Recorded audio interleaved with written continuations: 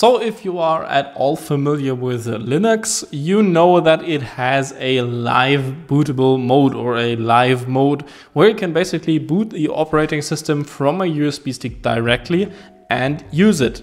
Well, today I want to show you how you can do the same thing with Windows 2.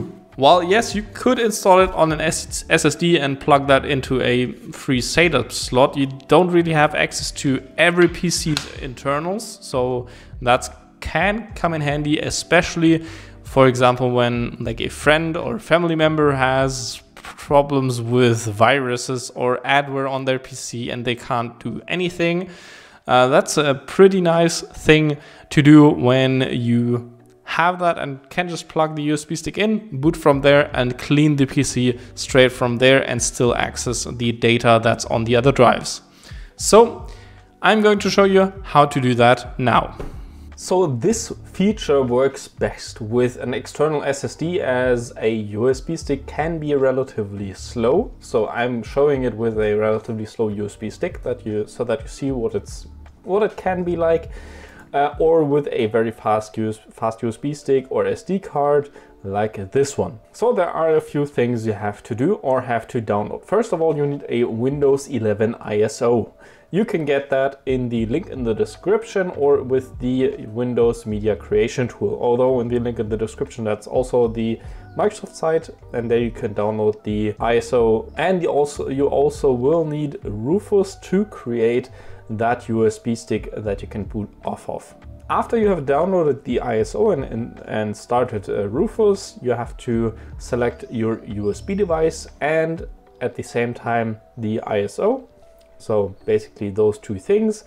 And well, then there's not much you have to do other than just start the install. You could select if it was a UEFI install, which it has to be on Windows 11 anyway. If you want to do it on Windows 10, you should be able to select it maybe. On newer systems, you obviously have to select UEFI, as that is the newer BIOS standard. About the partition scheme, well, GPT is fine and you don't need to do anything else other than that. You basically can start the process. What I would recommend is to leave the box that prevents the access to other drives unchecked. For example, if you want to use this as a virus or a PC cleaning or virus cleaning tool or whatever, so that you can have access on the other file systems or the other drives that are connected to that PC. Otherwise, you have a few options that can be relevant. You can automatically create a user, and there's also the possibility to, for example, skip the Windows account creation and skip the tracking features. And other than that, I'm just going to click on start, and it's going to create the USB stick for me. It's going to install it automatically. And when I plug in the USB stick on the PC, which I'm going to do now, and show you how that is going to work. To access the boot menu, depending on your manufacturer of your PC or motherboard, you have to press one key at when the PC starts. On ASUS motherboards or PCs, for example, that should be the F8 key, and then the boot menu should pop up. If you don't have any other devices, storage devices connected other than the USB stick on that Windows is installed, then it should probably automatically start from that. But if you have, for example, other SSDs, other hard drives installed, then you probably have to use the boot menu. Once you have selected the correct boot device, so that should be the USB stick in that case, you just press enter or exit the UEFI, and then the PC should boot into Windows. The Windows install should kind of look like a normal Windows install, although there might be one or two error messages depending on how the system is set up. And if there are, for example, isn't a Windows account set up or whatever.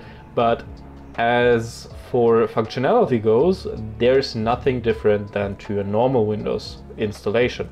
So you can pretty much do anything you would do with a regular Windows install although it is external and you can take it anywhere. There are some issues though you have to remember, because some drivers can interfere with other hardware. So for example, on the AMD Ryzen Master utility, if that is installed and you try to start that Windows install on a Intel system, for example, that install will not boot and it will run into a blue screen, and it will spit out an error message that says that the Ryzen Master is preventing Windows from starting. So you have to consider that, and that can happen with some other drivers or programs, for example.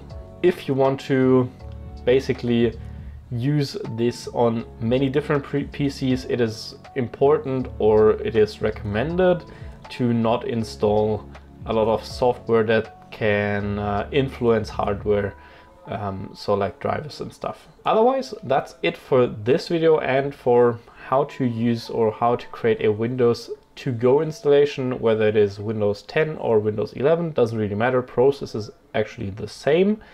And yeah, otherwise I wish you a nice day and goodbye.